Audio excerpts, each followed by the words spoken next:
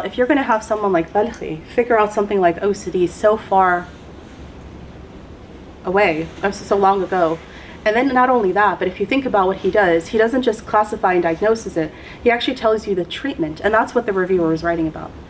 Can you imagine that Balkhi in the 9th century figured out, he tells about 3 steps, and he says, this kind of condition needs medication.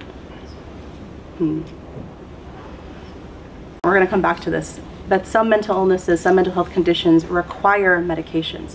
And that's still really hard for a lot of people in our communities. They're not ready to quite hear that. And they're like, just pray more. Just have more iman.